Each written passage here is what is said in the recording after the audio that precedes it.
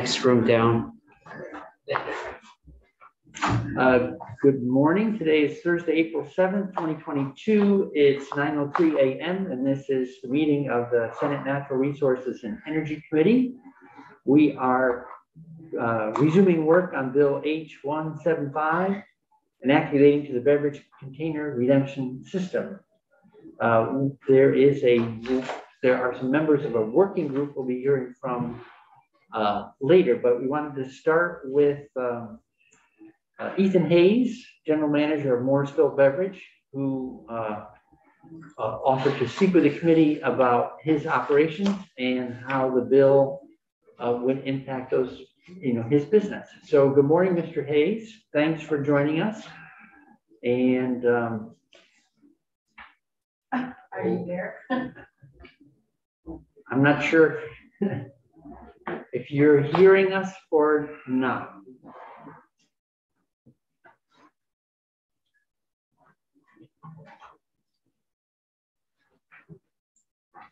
Mr. Hayes, can you hear us?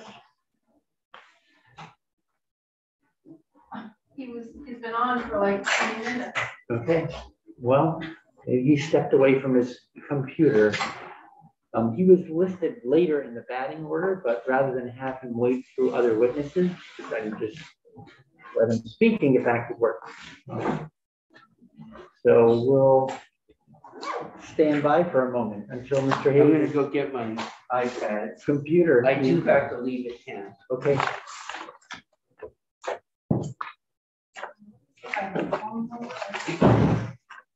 So, Senators McDonald and Campion, we're taking up the bottle bill. Yeah. And our first witness is from a beverage center.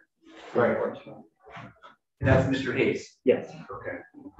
Then to have Matt Chapman in. Yeah, I did see the agenda. Okay. Unless it's changed. I'll just add it.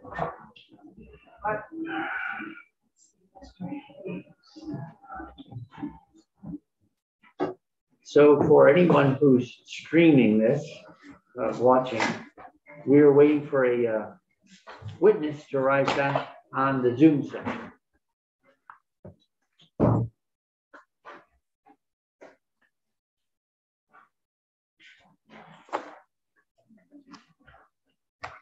I got my phone back. What happened to it? Senator Surpratkin picked it up off our common territory and took it home last night. Uh-huh. And he didn't answer about all my phone calls. And he could have answered on my behalf. That would have been a good deal.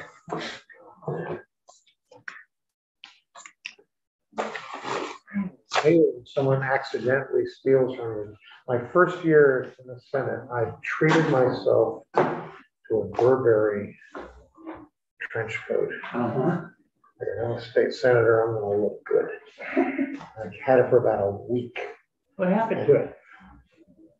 We used to use the cloakroom. Yeah. When I went back for it, it was gone.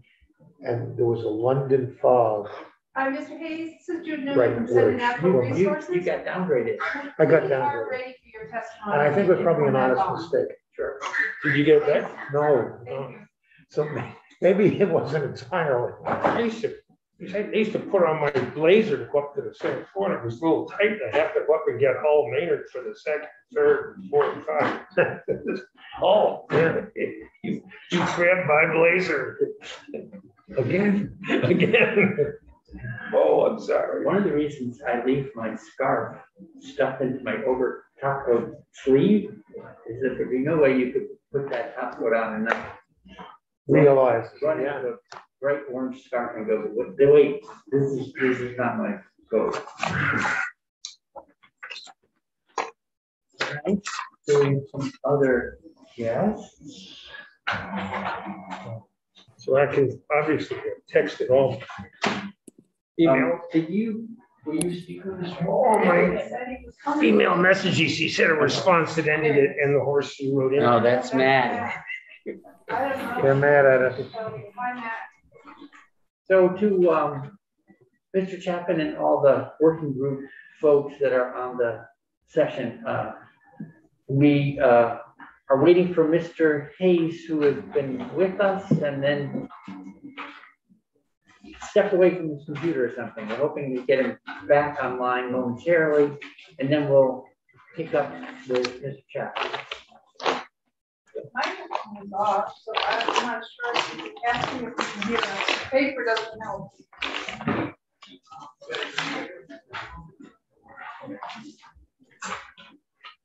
So, Mr. Hayes.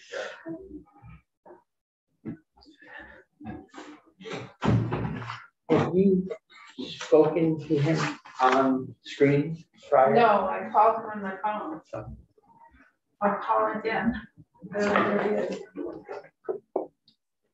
Getting off to a legislative start here. We're getting Off to a legislative start. Right. Yeah. So while we're doing this, my hope is on other. Hi, Mr. Hayes, are you on? We can see your screen, but we can't hear you or see you. Yeah, I'm not sure what's going on. You guys start doing this stuff. So what, I can just drop and call back in. Can you drop off and come back in? Let me see if I can try. Yeah, you just end the session and then. Should premiere, by the way. So looking ahead, so I would like to ask us to meet again Monday 3 to 5. Apologize, I know that puts a Are you able to strain do on that? everyone's schedule. Yeah, I'm out. I probably I'm can. just trying to relocate. Appropriations will be meeting because we have to get the bill up by a week from Friday. So we've already been told to save the whole Let me day. try this a different way, because maybe my computer's just not. What day is that, Chris? This Okay. coming Monday. Oh, Hoping we could finish on, Oh, I can't do this Monday. I'm away, and then I'm here late. guess that means Sunday. Sunday meeting. I don't know Saturday's raining all day. if there's ever been a weekend session. No, I'm traveling all weekend, but others might be, Here he is. I Maybe think Friday. he'll get in this time. All right, so Hopefully we'll- this will work, Mr. Hayes. I'm gonna hang up now. Today opening day? Okay. Fishing? You're ahead of me on that one. Well, Okay, so Mr. Hayes, we see your square. I don't know if you can hear us. And we can't, you're not muted, so we should be able to hear you. And we can't. I see your can barely video. hear. We can hear you. Okay, well, that's good. It's a start. Okay, so, we don't, the video is just an add-on. So if we can just hear you, that's plenty for us. We'd like to, as you know, we're looking at the bottle bill. And if you could talk to us about your operation and how this bill would affect your operation. And if you have any recommendations for something you think could be improved, we're happy to hear from you. Okay, So sounds good. take it away. Okay, my name is Ethan Hayes. I'm the general manager of Morrisville Beverage, independent beverage store. We're a Vermont liquor agency and a certified bottle redemption center here in Morrisville. Our bottle redemption center processes approximately 4 million containers a year. We support H175 and the expansion of the containers that are proposed. We support raising the deposit rate and the handling fee. We echo what others have said before. The bottle bill has helped keep litter off Vermont roadsides and out of waterways, kept containers in the loop to be more likely remade into new containers, and it provides high-paying jobs at well above minimum wage for Vermonters. Our company, we recently invested this past October in significantly upgrading our facility and technology. Prior to October, we were a hand count only facility, 2 full-time employees. As a result of labor shortages throughout our whole store, not just in the redemption center, we researched and ultimately purchased new reverse vending machine equipment that at the time had just been released to the market. In fact, we were the first privately owned redemption center in the country to purchase and utilize this new machine. It had been used in other facilities. It's actually purchased from Tomra, and it had been used in some of their redemption facilities, but hadn't been released to any private redemption centers. And unlike a traditional RVM where you stand there and put one container in at a time, this technology allows customers to come in with 100 plus aluminum cans and plastic containers in one bag or box, pour them into the machine, and it does its thing, from counting to sorting and giving the customers a slip to redeem. We still employ all the same staff that we had prior to installing the RVMs, and we haven't cut 1 hour of labor from any employee's schedule. What the RVM has allowed us to do is to allocate our labor in a more productive way.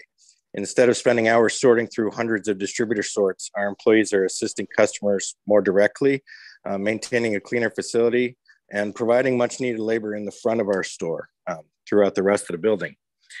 We've innovated and expanded as well at the same time by offering drop-off service for customers. We've engaged with many local charities for bottle drives. We purchased a trailer to work with charities for bottle drives and to pick up containers. And that's proving to be an immediate success. I've heard some of the other testimony, and I've heard other retailers speak of challenges with redemptions, and even the comment that it would be impossible to implement an expansion in containers covered under this bill. We welcome the challenge, and as the more customers that come to our bottle return equal more customers that are shopping in our store. Not only do we get into this from the recycling point of view, but the customers that come in to redeem products at our store, ultimately, the majority of them, 75 to 80%, end up spending that money back in our store. Other retailers have expressed concerns too regarding product pickup being inconsistent or problematic, and that's true. In the past, we've had times when pickups became an issue. Most of that was during the height of COVID. But in almost every occasion, a phone call to the depot has taken care of the issue. And in fact, if we're missed on a pickup, generally within the next day or two, we get another truck in that gets us picked up. We think the benefits of expansion are numerous. And as you've heard many others in many other testimony, we're here to say that it can work. And the challenges that arise, we think we and others can handle. I'd be happy to take any questions that you have, kind of pick our brain as to our operation and any of your thoughts. Senator Campion. So one of the things we've heard, Mr. Hayes, is that some individuals don't have the space to deal with everything. Can you tell us a little bit about the size of your facility? And that with that space limitations, they may need to build out. That is a possibility. And I think that's true anytime you grow your business. You may have to make some investment in space or learn to do things more efficiently. One thing that this RVM technology has allowed us to do is, instead of having a back room that is entirely full of bags, which have approximately 240 containers in each, this machine crushes all the containers, and each Gaylord holds the equivalent of about 40 bags. So we've been able to much better utilize our space, and has given us room for expansion. I know that not everybody can do that, and I understand that it's tough from building out the infrastructure to getting the machines. I can only speak from our point of view that we know we can handle it, and if it came to the point where we run short on space, then we would look at what we need to do to accommodate that. And how large is your facility now? I don't know the square footage off the top of my head. 500 square feet, 10,000 square feet? Yeah, it's above 10,000.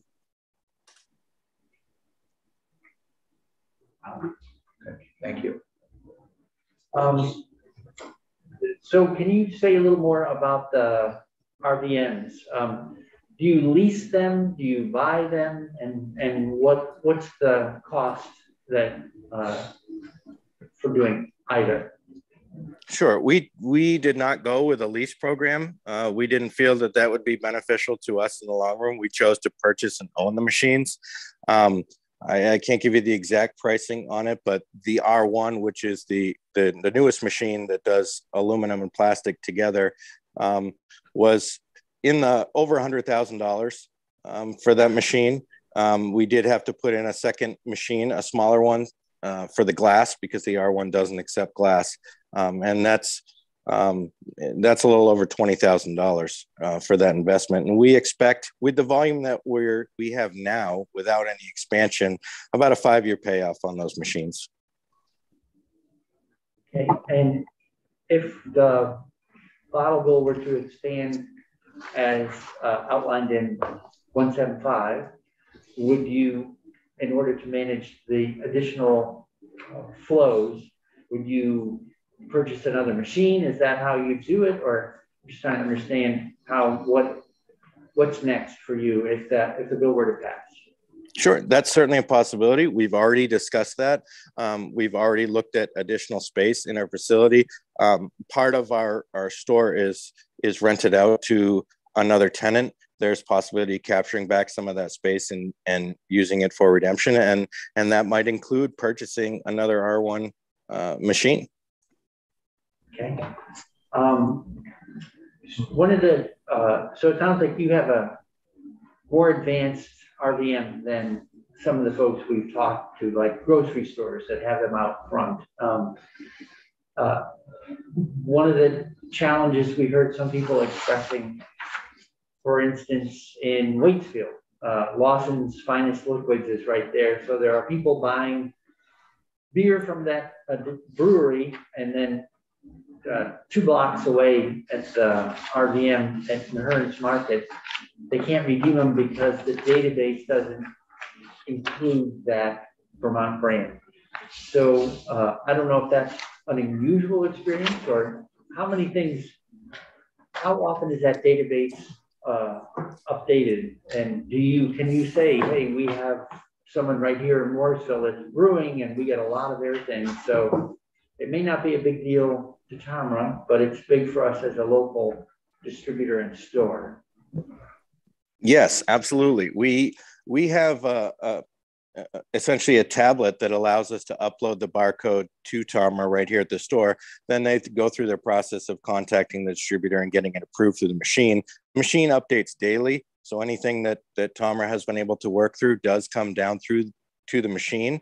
And when we find that there is a container that we are receiving a lot of that for whatever reason is not in the database, it generally only takes a phone call to Tamra to say, hey, we're receiving this container all the time and it's not in.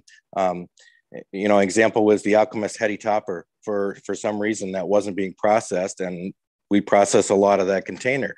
The next day it was in our system. It was essentially a non-issue. When we first installed the machines as well, none of liquor bottles, glass liquor bottles or plastic, were in the system. That's for some reason that had just been missed on Tamra's end. And after some attempts to get the barcodes from the state and get that uploaded, that basically failed. Tamra actually came and with some software and a computer and scanned every liquor bottle in the store to get that uploaded to the system. And within 48 hours, we were then able to accept all those liquor bottles in our machine. Great. Well, that's so. And how is your machine online, or does it use cellular technology? How is it that it is kept so current? It's connected directly, hardwired to our internet. We have fairly high-speed internet for all the other stuff that we have in the store, so it was just something else to connect to it. Okay. And what's the reject rate on the RVMs? I don't know how you, like percentage, 95% of the bottles go or containers go through, or 100%, 50%? Yeah, we run around a 10% rejection rate right now. That since October, that's been the average of containers that have been rejected. Okay.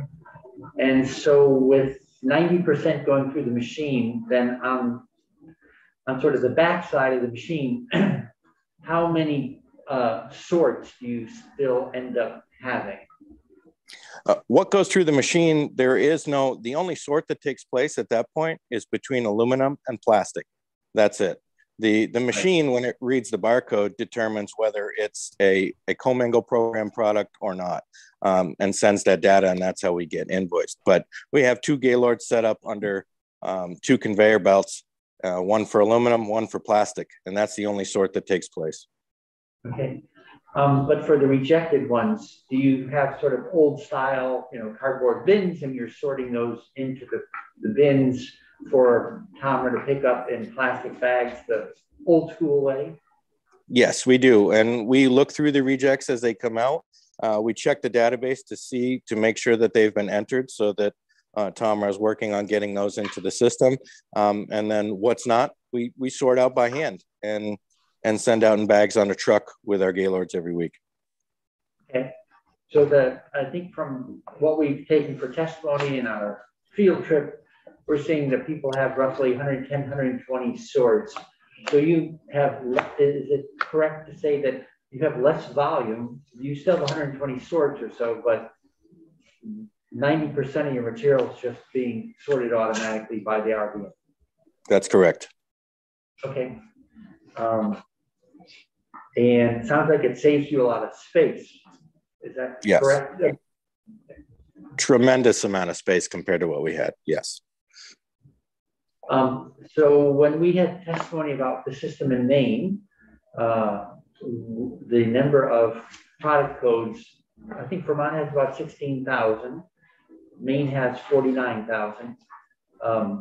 Is it your sense that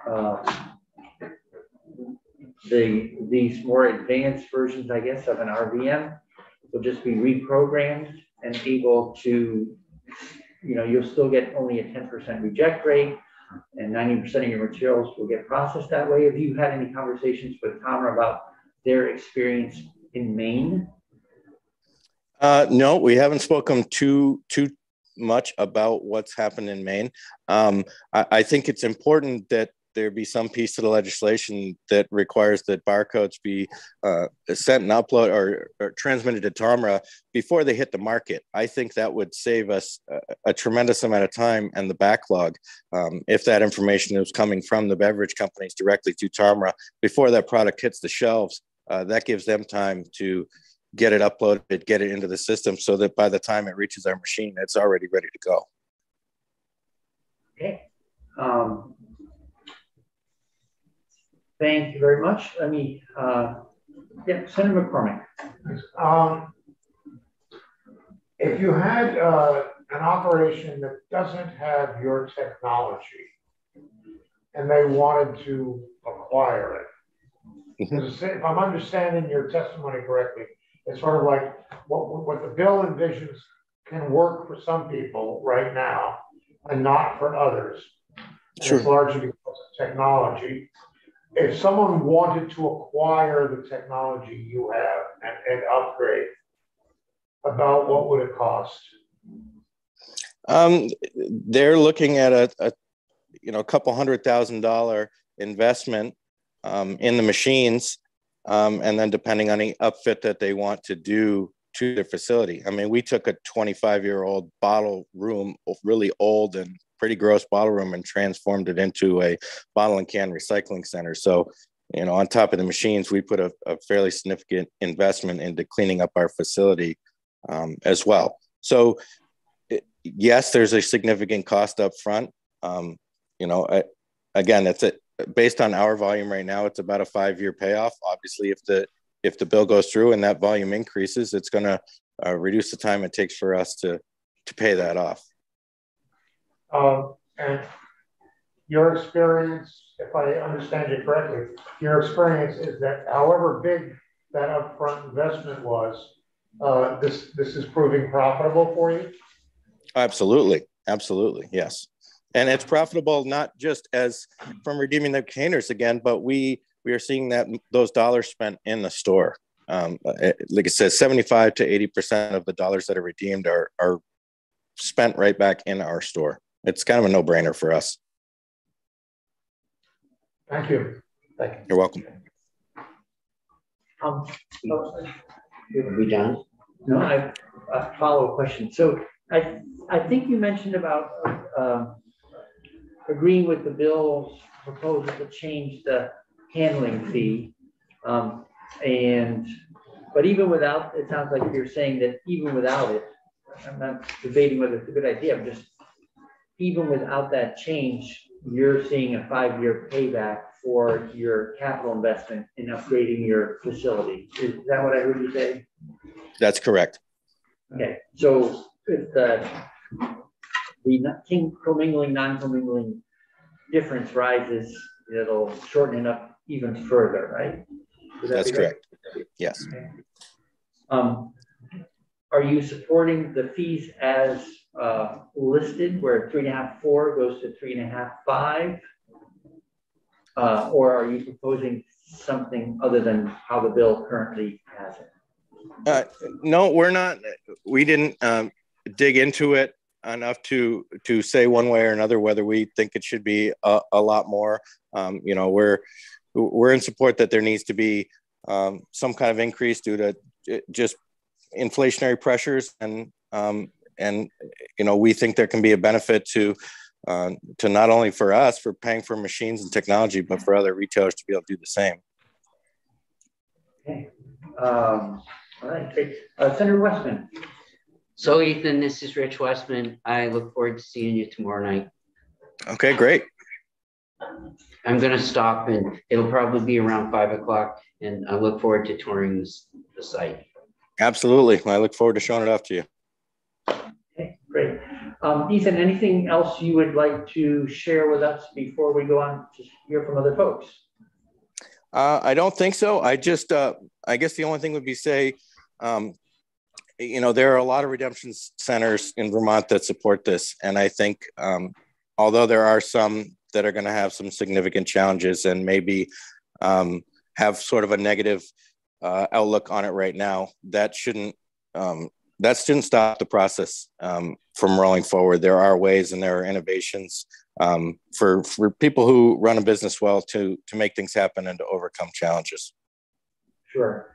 And you remind me, so redemption centers and the number of them is one of the things we've heard taken testimony on. So you're in Morrisville. How far and to where would you travel each way to get to the next redemption center? Probably Hardwick or Stowe are the two next closest redemption centers to us. Neither, I think Stowe is a certified redemption center. I'm pretty sure Hardwick is not. So those are the two next closest to us. Okay, so I'm sorry, Hardwick's a certified redemption center or it's not? Hardwick is not, no. All right. Any other committee questions for Mr. Hayes? All right, great. Thanks for joining us. And I'm glad we got over the electronic kickoffs at the beginning there. Okay. Thank you very much. Thank you for having me. Okay. Have a good day. You too. Bye. With that, I'd like to go to Mr. Chapman. We just invited people in from the working group, and we had to schedule this last week. Not really sure how far that group has gone, so we're not really looking to have a complete discussion, but we had scheduled basically a check-in time to see how things are going, whether or not people felt like there was sort of a clear enough committee request to the working group so that you felt like you're, you know what we're asking for. And we just want to basically check in briefly and support your work, and thank you for digging into these things. So Mr. Chapman, as you're the convener, and we're hoping that he has a solution. Yes. That would be great. Yeah. Yeah, not to get to the punchline, but that would be pretty great too. So Mr. Chapman. So for the record, Matt Chapman, Director of Waste Management and Prevention Division within DEC. We have met once and have 2 additional meetings scheduled. I would characterize the meeting that we had as constructive, and that people, I think, are, you know, did a good job of sort of explaining where they were and what their view was with respect to various issues. The issues that we looked at, Senator Bray, are the issues that you provided from the whiteboard. So to some degree, that is what this group is focused on. I'm assuming that those are the areas the committee wants us to focus in on. Okay, great. And just for people who may be streaming this, I'll read them off from our whiteboard. Number one was pick up more often. And in parentheses, concerns around capacity and Tomer's ability to service more volume. Number two, who owns the new bottles? So basically, someone's got to be in charge of the deposits plus the handling fees. And if they're coming in through large out-of-state entities that don't have a bottling presence in Vermont, how is that system going to know how to track that billing, how to handle the money around the obligations created by the bill? Three, the rollout time. The bill has its original date from last year, which obviously July 1 of this year is not practicable, but we're looking back at the rollout of the switch from single-use plastic bags to reusable bags. That had about a 16-month runway, and it went into effect with hardly any problem. So we're thinking about what's the right period of time to make a major change like this, how much time to get everybody ready. Number four was revised scope of containers. We were hearing about the challenges of having more sorts. For instance, Mr. Chapman, you reported out the experience in Maine. And so we were concerned about that. So one possible way of dealing with that concern is to reduce the scope of what's captured under a modified bottle bill. And then five was to consider a producer responsibility organization or extended producer responsibility, whatever you want to call it. And I think that comes in part from some folks that we took testimony from were suggesting that was a more robust long-term solution. And then I think the committee also had the perspective of the bottle bill does obviously exist next to the single stream system. And how is Vermont thinking about, from a solid waste perspective overall, where do we want to be in 3 years or 5 years or 10 years? So that anything we do now on the bottle bill should anticipate where we want to be with other materials as well, so that we don't create a difficulty in having a more comprehensive system, whatever, 3, 5, and 10 years out. So we don't basically send ourselves on a path that we say, well, we wish we hadn't done that 5 years from now. So that's the list of 5. An annotated list of 5. But I want to make sure people understood where those 5 came from. And I guess the last thing I'll just say is that the committee is, the group is continuing to work. We are trying to reach consensus on those issues. I think it's fair to say we have not reached consensus after our first meeting. Okay. So we're not, I think the committee wants to avoid having individual members sort of argue a case. We want to leave you in peace to have your own discussions outside the committee, and rather than asking people to argue their position with us. But while you're all here, I don't know if any of you who are on that panel want to bring, make us aware of a question that you think should have been on our list of 5 and was not. So the analysis is sound. Senator Campion, before we. I'm wondering if Mr. Chapman, as the lead of the group, or perhaps somebody else could answer this, is there something, as we've talked about all of these areas that some people need to prepare for, different scenarios, different situations, whether it's glass, building out space, etc. is there any part of this that, you know, I hate, well, I don't actually. I think sometimes studying and examining certain rollouts can be helpful before they go into place if need be, not as a filler or as a we're trying to do something, but we just don't want to do something, but really needs, is there anything that you're identifying now that needs to be looked at that should be pulled into some kind of summer examination, if you will? Anything like that sort of popping up or no? I guess I would say, Senator, it's premature to say that that's the case. Thank you. So again, I'll just go down the list as we have it. Again, I'm asking panelists not to argue a case, but if you just have something brief you want to share with the committee, when you heard some, you've heard a lot of testimony, give you a chance to say something about that, and I'll call first then on. So thank you, Mr. Chapman. Go first on Paul Burns.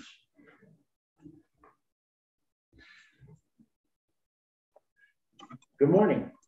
Good morning. Thank you, Mr. Chairman and members of the committee. For the record, my name is Paul Burns, the Executive Director of VPIRG, the Vermont Public Interest Research Group. I appreciate the opportunity to join this working group, to be part of these conversations, and to just share that I think this morning I would just say that I think it was a constructive conversation. I think people fairly presented their different perspectives. There was not certainly unanimity. We wouldn't expect that going in, but there were places of agreement. Matt, I don't think chose to say this, but there was agreement, for instance, that we all recognize the increasing role and responsibility for the DEC moving forward.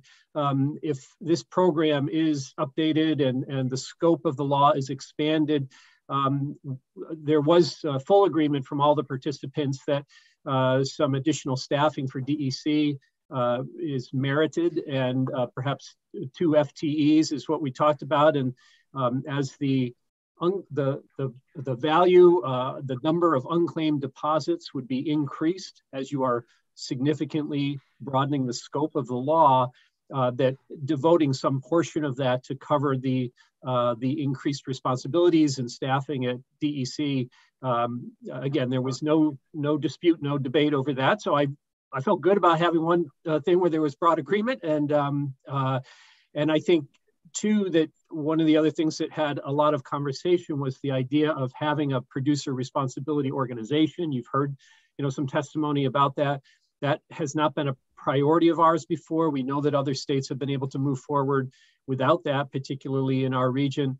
But we're not saying over our dead body. We want to be open to that conversation, and we're going to have more conversation about that today. I think there is some value to that. I think there are just going to be important questions, obviously, that we and then you may want to grapple with. For instance, I think the important policy decisions would still be the realm of you and your colleagues in the legislature. There is still going to be an important role for administration of that system at DEC. But there are many aspects of it that the PRO, the industry itself, I think could fairly lead on. So, the pickup and processing, the product registration, possible fraud, public communication and marketing, reporting of the system performance. So the redemption rate, for instance, and what happens to those materials. There's an awful lot that could be done by industry.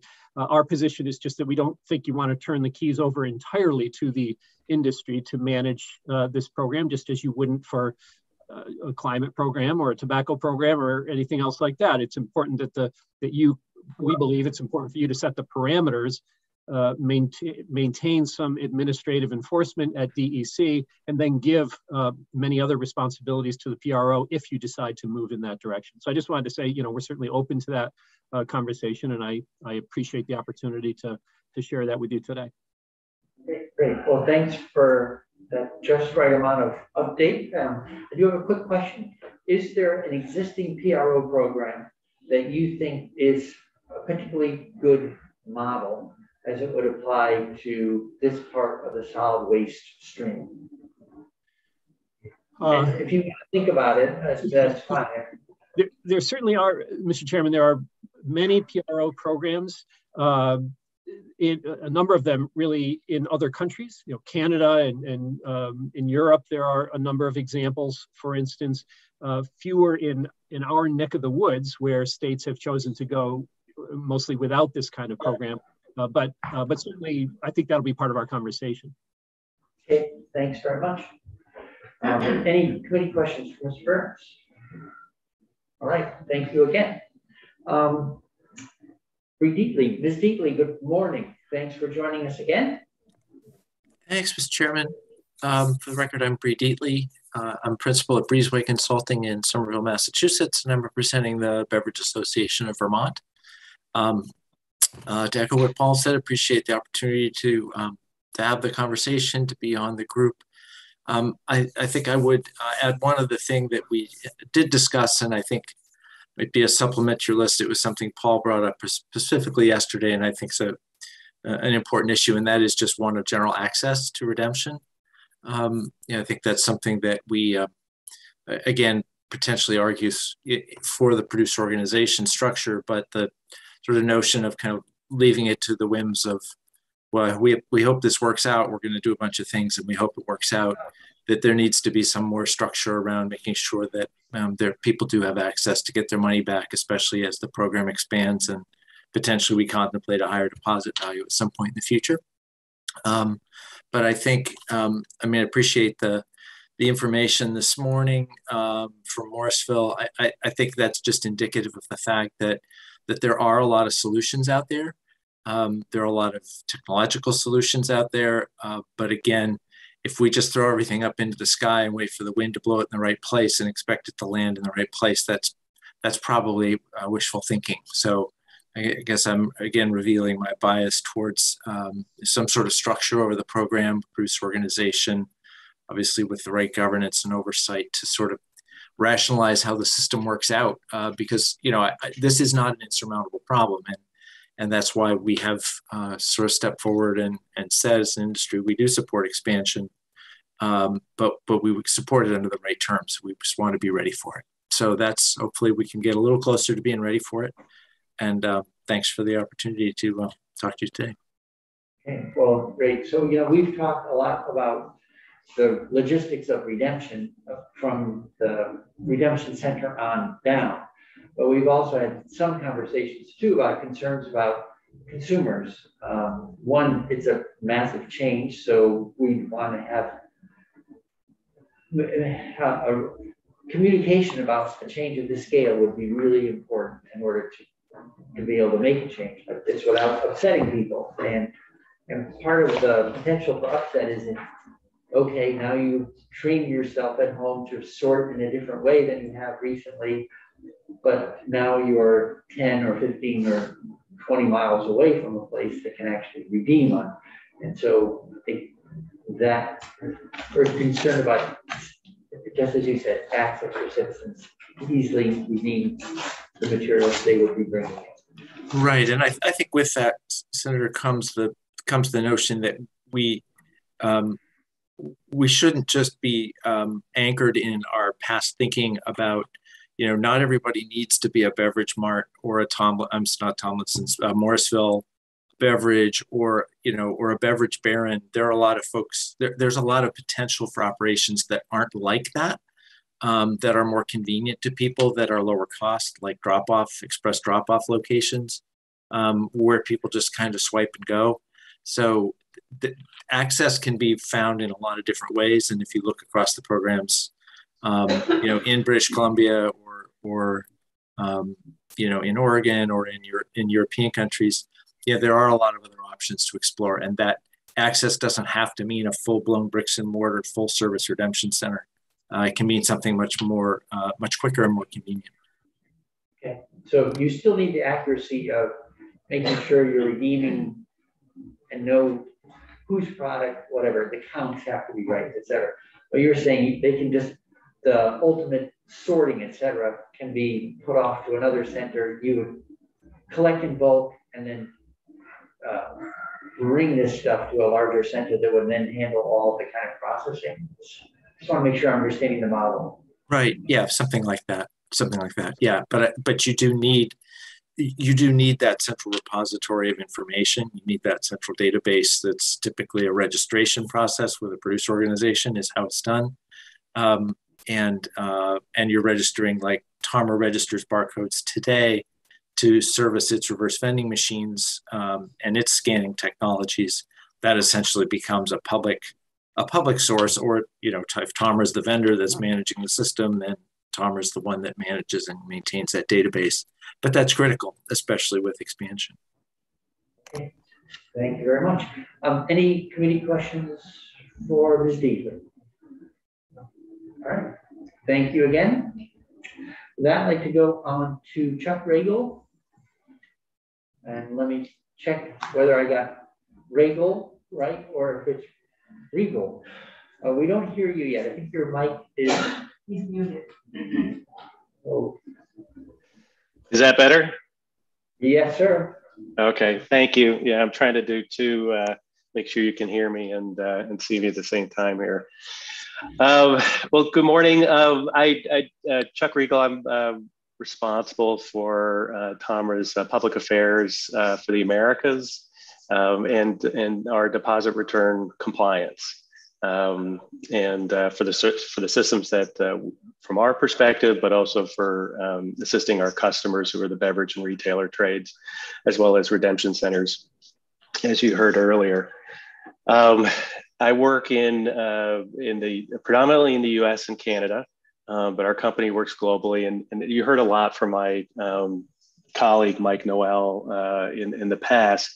So I'm joining at this point. I'm happy to be part of this conversation again in Vermont. But I wanted to, so I won't belabor with any real presentation, but I want to be available for some of the questions that I know this committee's been asking various people around service and technology, and even those good 5 and maybe expanding points that were raised earlier, that these are all very answerable questions. And it's, in a lot of ways, we're addressing them today, and don't want to give some sense that with modernizing Vermont's law, as is also being considered in New York, Massachusetts, Connecticut, that these are, the structure today in the law is capable of, for the system to update. We just need to be thoughtful about it. I like the idea of, inserted timeline. There are definitely some tweaks to the rules that could make it more effective and efficient. I think where we're going to probably have more discussion, and this is why I'm joining the working group now, is around responsibilities and sort of what's set clearly in statute, and then how might the producers organize some certain aspects or functions in the system. We talk about sort of looking in the past, looking in the future. Today's program didn't envision commingling agreements at one point. It didn't envision third-party pickup service at one point. It sets the law sets the responsibilities in place, but those were innovations that came around, even RVMs and that technology to be able to provide commingling, but also the data, the convenience for the retailers to have a sort of a self-serve process. Those came about because the structure of the law was clear and as far as who's responsible, what they're responsible for, and then allowed the industry to sort of figure out the best ways to go forward.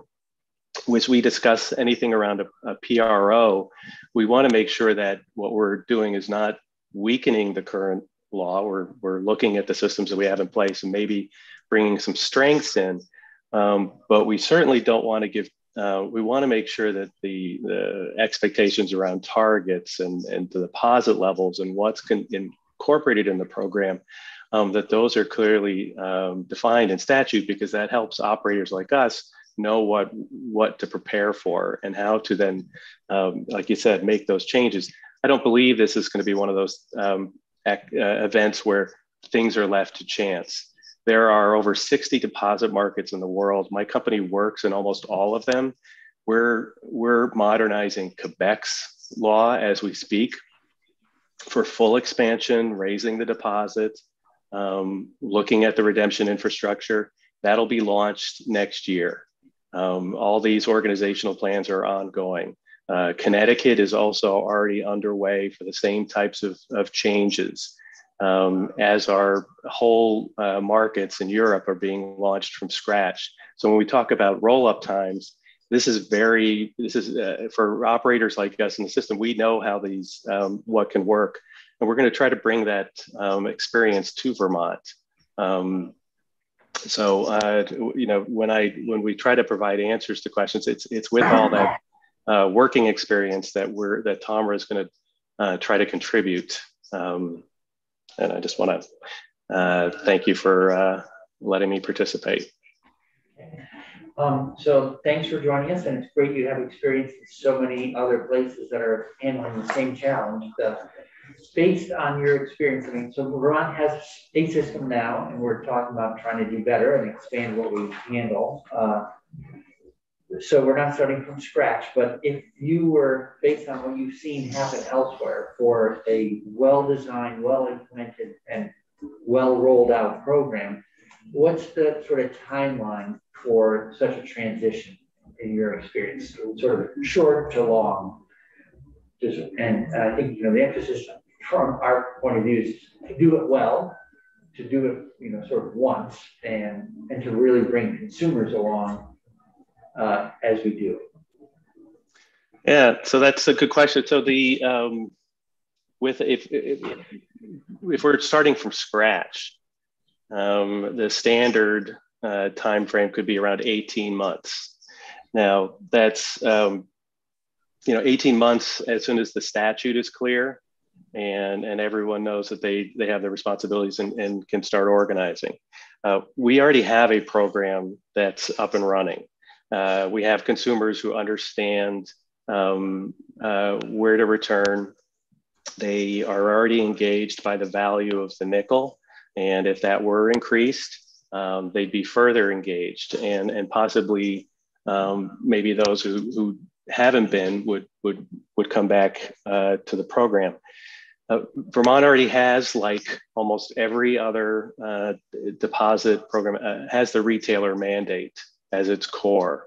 It's important for that point because we have this obligation to return the money after the deposit's been paid and the containers are returned. The deposit has to be returned too. So there's a fiscal responsibility.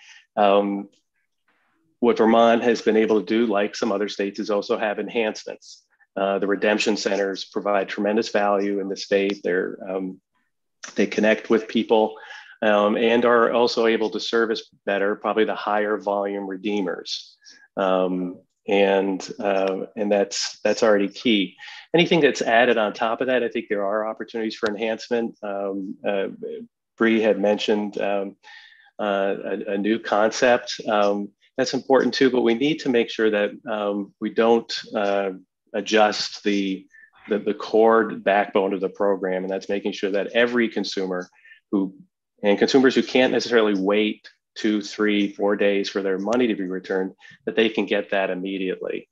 So I'd say we're, when the program updated water bottles in New York State and Connecticut, it was done within a 6-month period. This is adding a new category, a category that was very clearly understood. We're getting into some complex categories, but it's not as if these companies aren't completely aware of how deposit works. And we do believe that there's some ways, things like product registration, which was talked about, that can be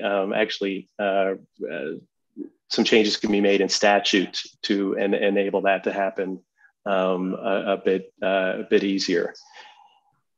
The raising the deposit will obviously bring in more volume, and that's good for the health of the program. I think, as it was mentioned earlier, is there some, having more volume over fixed assets can make any investments more profitable. brings in more handling fees, but it does bring in some logistical challenges which have to be considered. So what was the timing that was spaced out in Connecticut, for example, where the debate's been recent about this, considered 6 months to a year for the first adjustment. Actually, in Connecticut, the original intent was to raise the deposit on existing containers and then to expand the program to include more once consumers were engaged and the infrastructure had a little bit of time to prepare for those additional containers. And that can be done over in 6 months increments. It could be done over in a year plus time. But we're not talking, like I said, we can start a program from scratch after the statute's been approved in 18 months. Senator Campion. I apologize if you've already covered this, but one of the things that we have talked about, and please stop me, Mr. Chair, if it's been covered, is the pickup issues with Tamra. I mean, when I've been traveling around, the big issue is, hey, you know, we can do some of this stuff, and I see you shaking your head. You probably have heard this, but Tamra's coming to our place once every 2 weeks, once every 3 weeks. We walk, our shops are packed. I suspect some of what you're dealing with is what we're all dealing with around a labor shortage, but I'm wondering if you might just respond to that. And as for you as a company, what are you all looking to as solutions if this is something that you're seeing throughout your region? Yep. And I have been part of the conversations. This has come up over the last couple of years. I myself, I worked in municipal government when I started, so I had trucks on the road and understand that the value of service that people can rely on and communication. I do know that when I'm not going to say that any recent complaints aren't valid.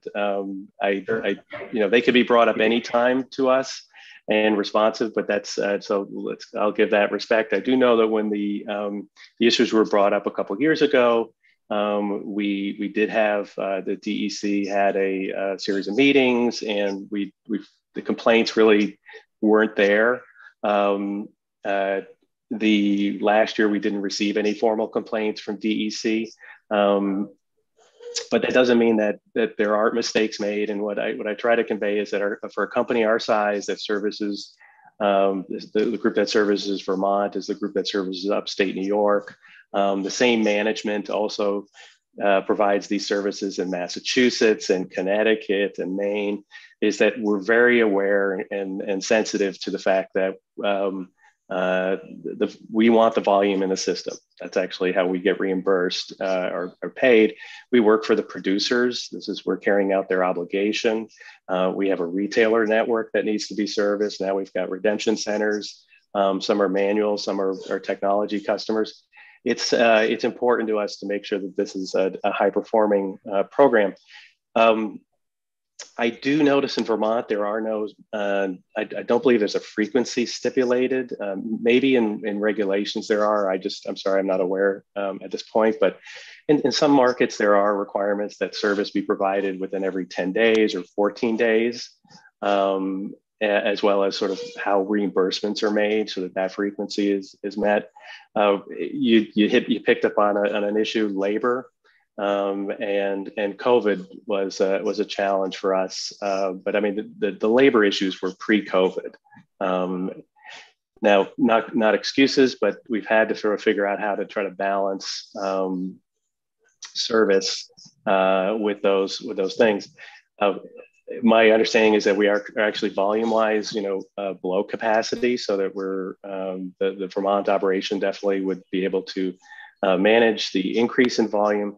And with that just comes the need to be able to service more frequently. And so those we've had, like I said, we've had some markets where these issues have crept up, and we've put executive focus around it to get them corrected. So I can give you a commitment that I feel very confident about, but I don't see this a legacy of, I hear complaints and I think that they should be addressed, but I don't see a systemic concern that we can't address, and definitely can address in preparation for an update if you all choose to do so. Well, I think the Senator Camping asked a question, and although you may not be receiving formal complaints from DEC, I think literally all of us, as citizen legislators, have gone out and talked to redemption centers individually as well as we've had formal testimony. And I think it's about a 99% rate at which they say they have some difficulties in getting timely pickups from TAMRA, and they end up overflowing their facility, or so I'm not here to carp about something. I want you to be aware that our experience from our retailers is that they're not satisfied with the current level of service, so it makes them very concerned about doubling or tripling the volume, and saying, how would I possibly ever move all that material if I'm already struggling with Okay, and that's definitely heard. I'd want to throw a couple other ideas out there. We dealt with this the increase when water was added into New York and Connecticut. We know this is the biggest category. We had the same big influx of volume. What's I guess an opportunity in Vermont, and Mr. Hayes sort of talked about it earlier today when he talked about obviously how the technology helps benefit him, but it's this idea of compaction. Vermont actually has with redemption centers. Typically, the containers are redeemed manually and in whole bottle form. That's all fine. That's good customer service. But in the RVM network, the containers are compacted, and that's a space saver. Could we, with what happened with COVID, we noticed is that as some of the retailers closed and some of the redemption centers stayed open, a lot of whole containers now entered the system, and that put more stress on the trucks and what they're able to actually carry capacity wise. So we're, I think with the advent of at least the new platform we have, maybe discussions with Bree and the members of the beverage trade, if there are ways to get technology into redemption centers where maybe it can help with compaction or allow for compaction and cancellation of the containers once they've been redeemed, that actually will drive efficiencies on the logistics downstream. Okay. Well, and I don't want to, so thanks. We need to go out, but I don't want to try to problem solve it now, but just to make you frankly aware of what we've been hearing. Thank you. Thank you. Yes, sir. That. Thank you. Okay. With that, I'd like to go to Erin Segrist. Ms. Segrist, good morning. Wonder if you have any thoughts you'd like to share with the committee. Good morning. Thank you for having us. For the record, my name is Erin Segrist. I'm president of the Vermont Retail and Grocers Association. I think this has been a great continuation of the discussion that we had with the work group yesterday. So just a couple of thoughts. I'll try to keep them brief. I'll echo Paul's comments that yes, we all did agree that there's need for dedicated oversight. I'll apologize. I don't remember agreeing that we need 2 full-time employees, but we do agree that there's a need for dedicated oversight to address the issues. That being said, in hearing you list the 5 points that the committee would like us to speak about, Senator Bray, I'm wondering now how we move forward, because the bill as proposed, H175, as well as the changes proposed, that were sent around by Matt yesterday, they don't get at the root of the problem And in reviewing the 5 points on the board, those also don't necessarily get at the root of the problem as well. Just for a little back history. Sorry, so just to make sure we're following, how would you describe the root of the problem? So I think it's the first point. So it does get at 1 point, I should say. We need more pickups. We need the third party processor to pick up more. And I think that, it's not a problem within the redemption centers, which completely makes sense, right? The redemption centers redeem significantly more containers. So of course, we're not going to see redemption centers lacking in pickups. It's the issue sits with the retailer. I appreciate Mr. Regal's comments, but putting technology in redemption centers isn't going to help the retailers, and the retailers are the ones that need the pickup. That's where we're all hearing the issue is. H175 is talking about expanding the scope of the bottle bill.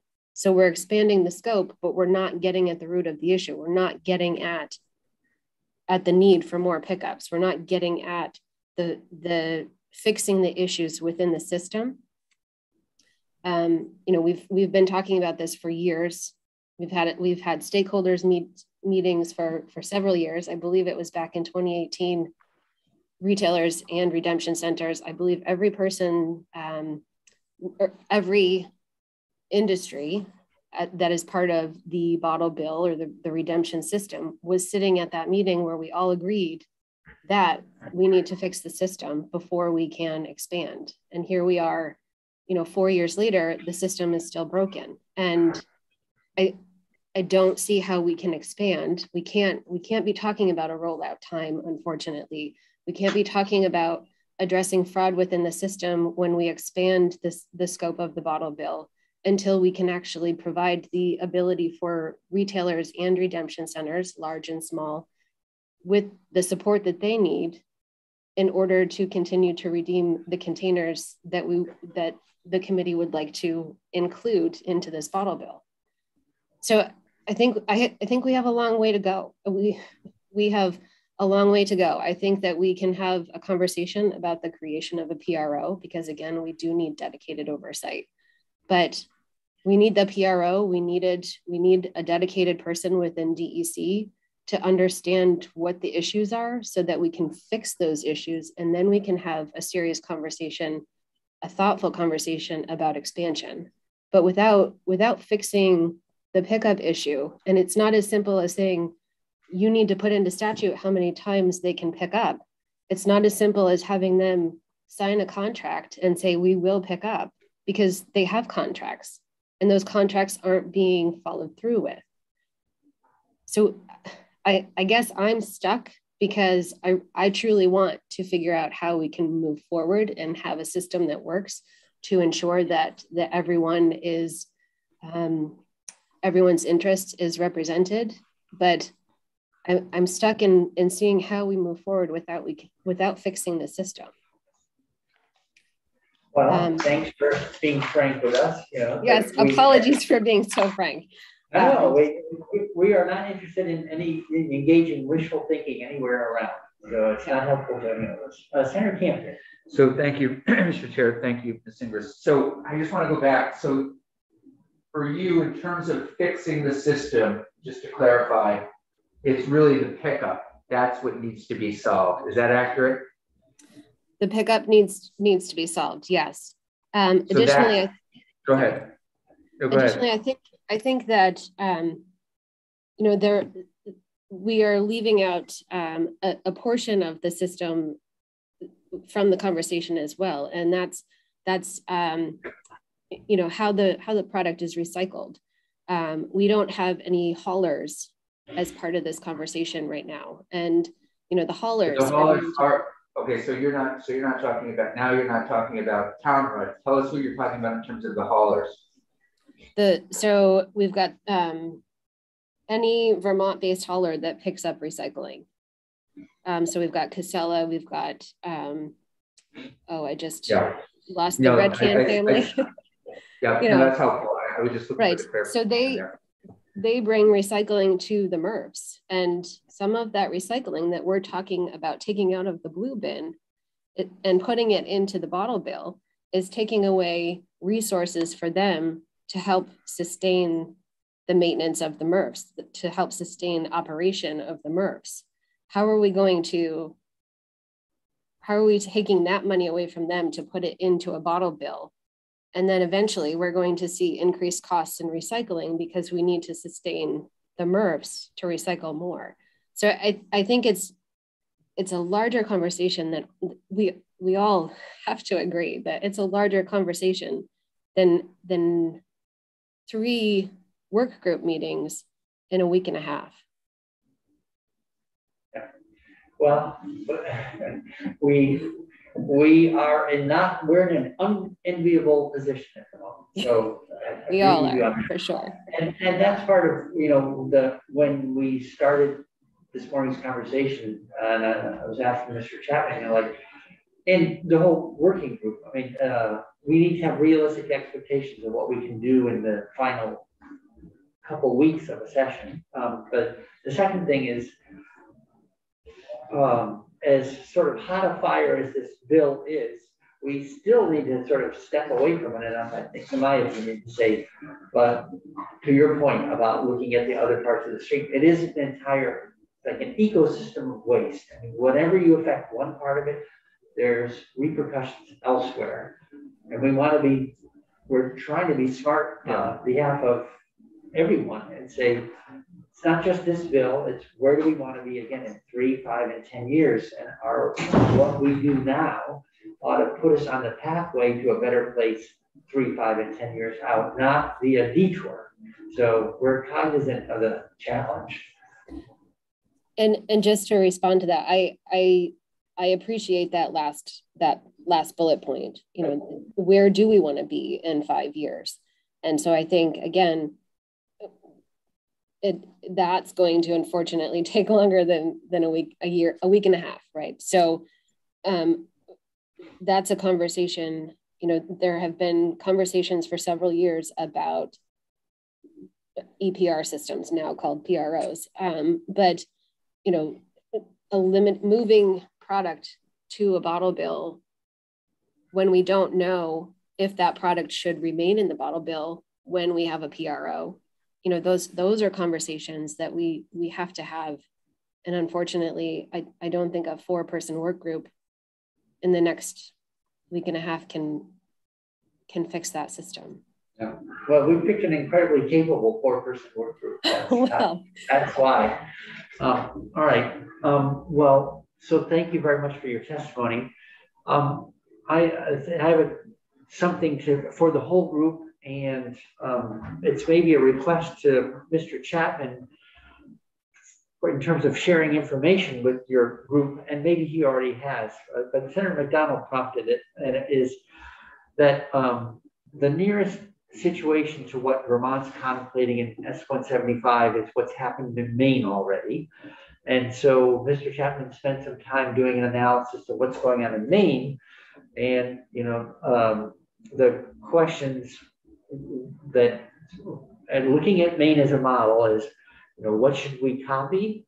What should we do differently? And what might we phase in? So I'll just leave those as questions for the group, but that was helpful. We heard that a little bit of that from Mr. Chapman, and I think the group might also want to have the benefit of his research shared amongst yourselves.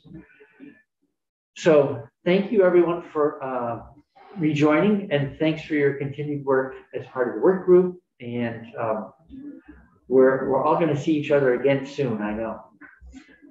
Okay. With that, we're going to take a brief committee break, 5 minutes, and then we will be moving on to H446, an act relating to miscellaneous natural resources